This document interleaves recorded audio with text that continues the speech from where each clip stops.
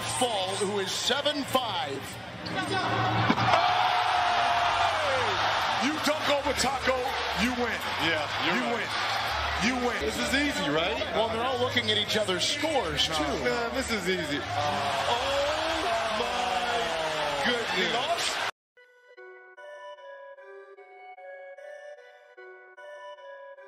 Yeah, Denver's a bit funky this season. Murray! My goodness. Perfect. That might be the play that gets them going. Yeah, that absolutely. Was impressive. Jamal Murray expressing himself. My goodness. What's the call here? Perhaps a taunt at the end of this play. Murray over the top of DJ Will. Harden the steal and the dunk. Oh, he missed it.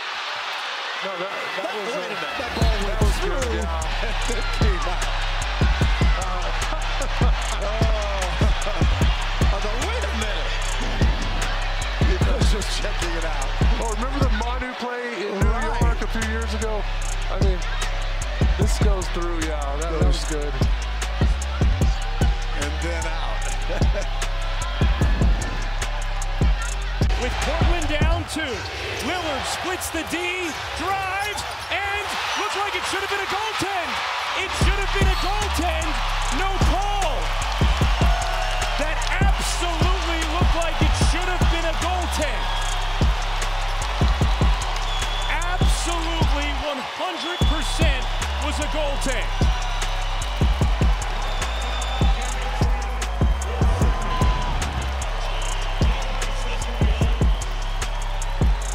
Hits the window. Clearly obvious. A goaltend. Yep. As soon as it hits the window, you can't get it. Davis. Davis at the buzzer. No, yes, no. It's waved off. Bernie Fryer says no, it will not count. He was waving immediately. It was so close. My goodness. Bernie Fryer says no.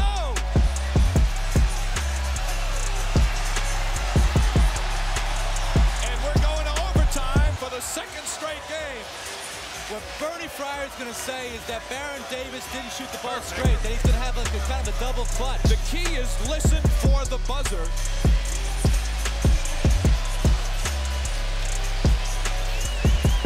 Now he gets it off. He gets it off according to the clock there. The key, the officials on this play go by the buzzer. That shot was off in plenty of time. I mean, there's time on the clock. There's no question about that from that standpoint. The replay shows it. Fryer right away waved it off. As the ball was in the air, he was waving it off. Now that's listen. Right behind him on the bench. 4.5 second difference. Game clock, shot clock. Lowry. An offensive foul called against Kyle Lowry and Dwayne Casey. A technical foul called on Kyle Lowry. He's out of the game. Wow. Dwayne Casey cannot believe the call. Lowry ran away from the scene and was just teed up by Michael Smith. I tell you what, man. I am shocked that Kyle got the tee and got a run because he ran away from the scene.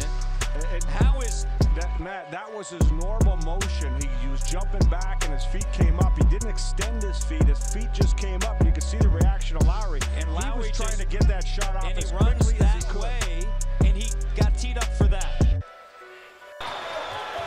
DeRozan trying to force the action. Shot clock is at 4. Kemba loses it. The Raptors have it. DeRozan. Oh, he hit it, but a timeout had been called. Toronto called timeout before the shot was hoisted. What a turn of events. Dwayne Casey called timeout, and that means the shot is no good.